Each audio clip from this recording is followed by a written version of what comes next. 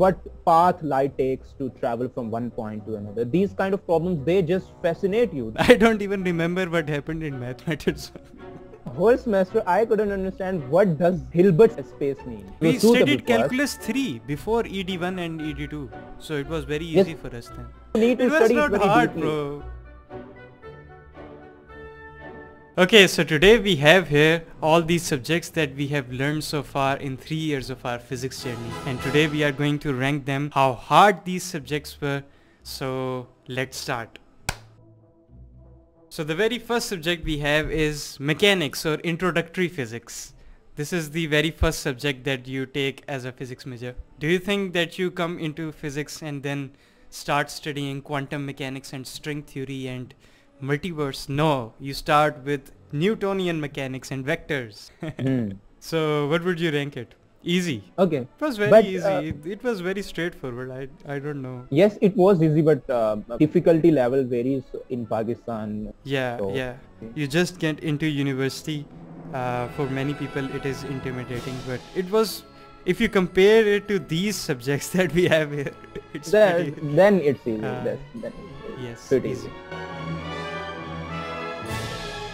Classical mechanics, Lagrangians, Hamiltonians. Classical it was mechanics was hard. Classical mechanics was not easy. It was more than hard, I would say, because when we go deep into the mathematics of classical mechanics, we come across the concepts, conformal transformations and symplectic geometry, Lagrange transformations and calculus of variation and all that. The mathematics is pretty hard, especially for not for Newtonian mechanics, but for Hamiltonian and Lagrangian mechanics. Things like constraints and types of constraints. We had studied constraints, but when I came across the mathematics, the rigorous mathematics of these concepts, it was pretty hard. I would rank it more than hard, because the mathematics gets very hard when it comes to the difficult classical problems that are the problems of complicated systems. Just to digest the concept of Lagrangian and Lagrangian mechanics, and also solving the Brachistochrone problem and relating it to Fermat's theorem, it was very counterintuitive. How can we relate something which is so classical to something related to light? It was very counterintuitive. I did not have any idea that we could relate light to this Brachistochrone problem. Also, we learned about degrees of freedom the very first time in classical mechanics, and it's a very central subject of physics, degrees of freedom. Degrees of freedom. And degrees of freedom, the concept of degrees of freedom came from configuration space. Like how much coordinates do you have in your configuration space of a particular system. By the way, classical mechanics is very beautiful. It was very intuitive. Sometimes it was very intuitive and very beautiful, but I enjoyed it a lot. Like when you like Quaternary problem, Brachistochrone problem, and then you see what path light takes to travel from one point to another. These kind of problems, they just fascinate you. They are the real physics. So what would you rank? Meta-human. Meta-human. Meta-human. We are saving. If you want to we are saving really Einstein. Yes. The next one is statistical mechanics. The nightmare. Yes, the nightmare. We had no idea what is going on in statistical mechanics class. The very first lecture we took, it was very interesting. It was very fascinating to know about. Stat Mech is very interesting, but the thing that confuses me is that I still haven't understood the concept of partition functions. What do they mean? I cannot imagine. I can use them. If you give me a system and you say solve for this system, I can use partition functions, all kinds of partition functions. But the problem is I do not understand what they actually mean. The same problem I faced with Lagrangian when I studied classical mechanics, that I couldn't understand what Lagrangian is. Hamiltonian is easier to understand because Hamiltonian is just total energy of your local system. But the problem was with Lagrangian, and the same problem I had was with partition functions. What are partition functions? But the first lecture was very important. Then first lecture we learned about random walk problem, right? Yes, it was very interesting. We started with probability theory, you know? Yes. When we started relating thermodynamics with probability theory or the methods of statistical mechanics, we lost the whole. and it became, statistical mechanics is a sort of a black magic, and I'm trying to catch some witch in some far away village, and I'm unable to catch it. I don't think I have studied statistical mechanics rigorously. I don't think. I will rank it hard, not meta-human. Classical mechanics is harder. No. Statistical mechanics is way more harder, even harder than classical mechanics. For me, the concept of partition function is very fundamental, because it is the function that tells you how energy will be distributed among the different components or the parts of the system. Yes, exactly. And also we use partition function in the canonical formalism of quantum field theory as well. But I would say statistical mechanics is harder than meta-human or classical mechanics.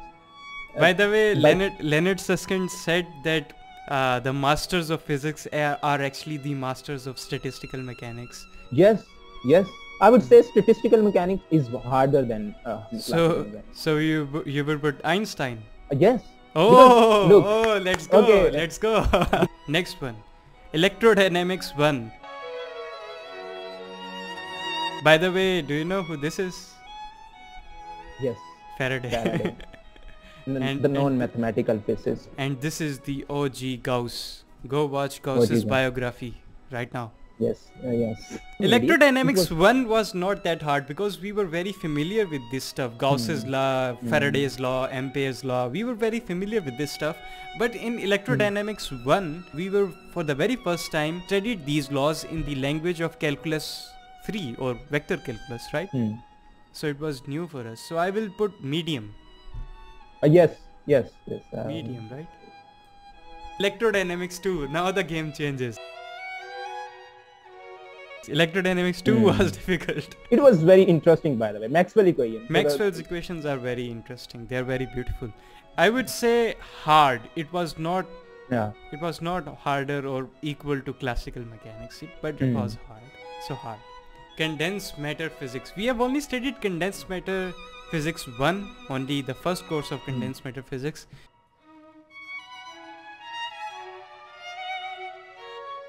But I would say it was not that hard, and now it's gonna trigger Ehsan. So we are going to listen to him.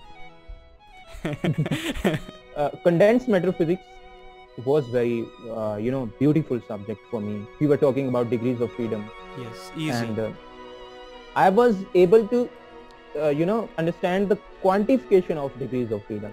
What do you mean by degrees of freedom mathematically? We studied degrees of freedom for the first time in waves and oscillations. We couldn't understand what does that mean mathematically. But in condensed matter physics, when we solved the systems and when we visualized the systems in K space, K and E space, then we got to know what does that mean. I would rank it easy or medium. No, it was hard, I think. It was hard. Because you need to study it very deeply. It was not hard, bro. So hard.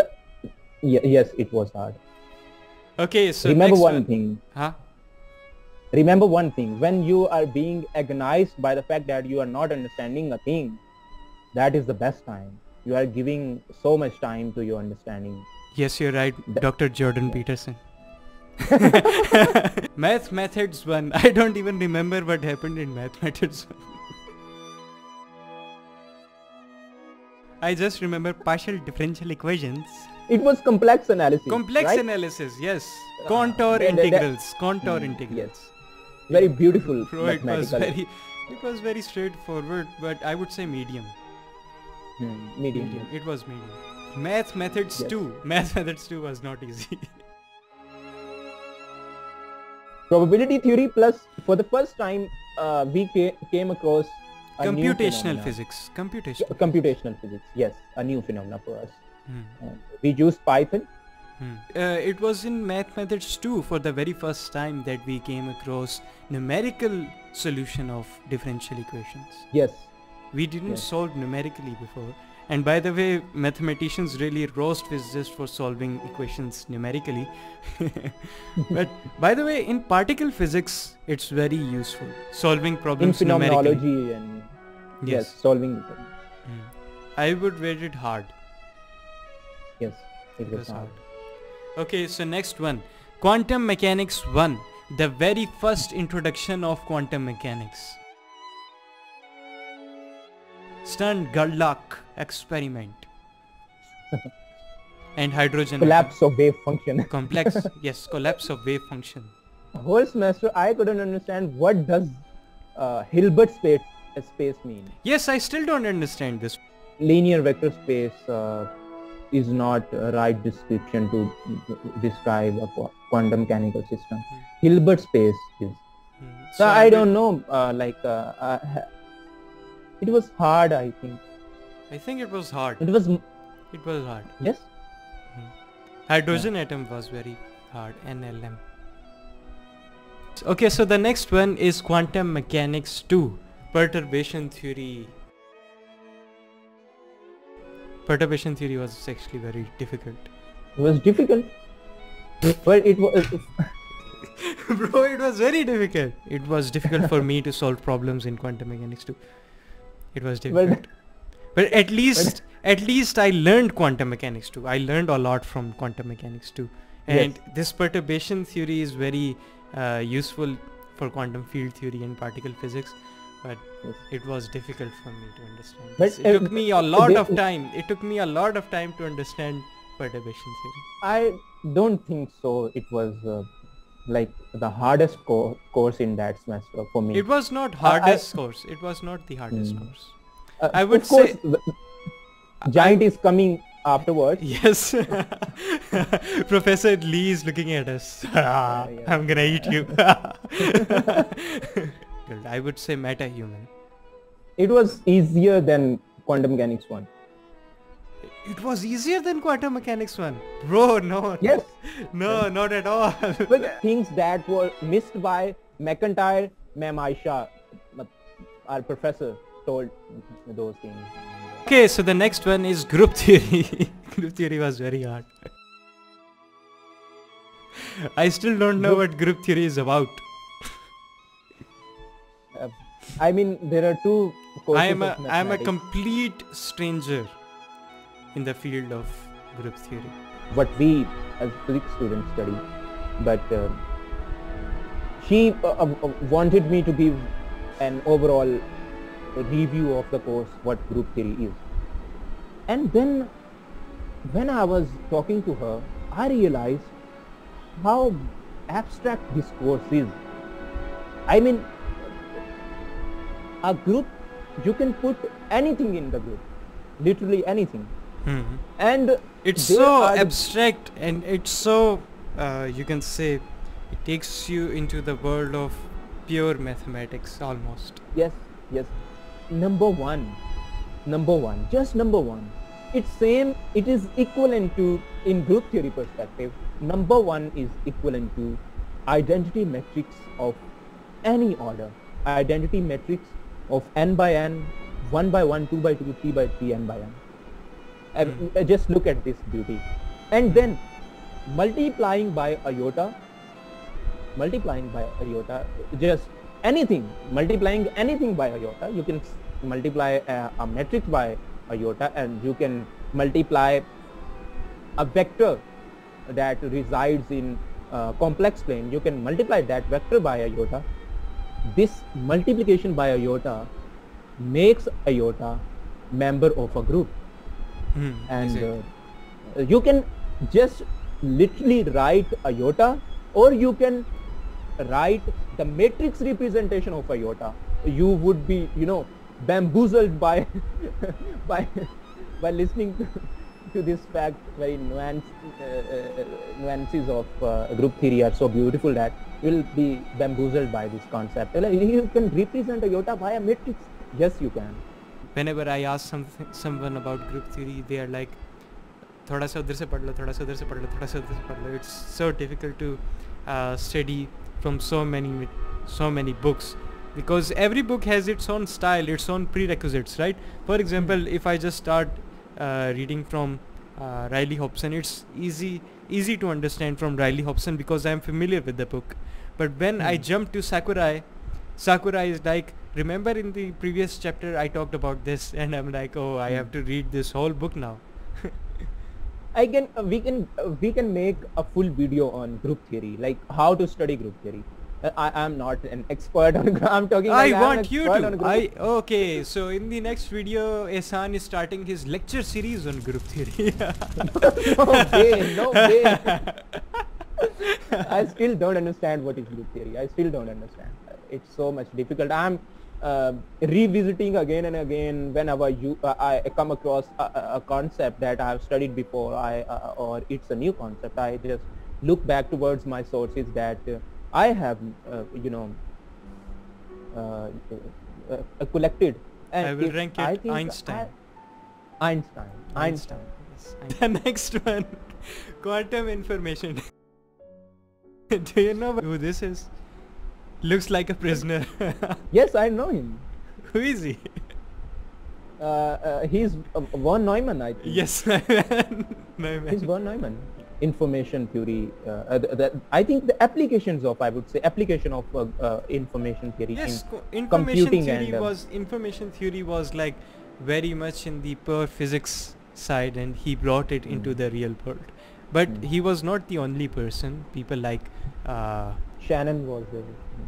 Alan Turing, Shannon Alan Turing, all these Alan people. Turing.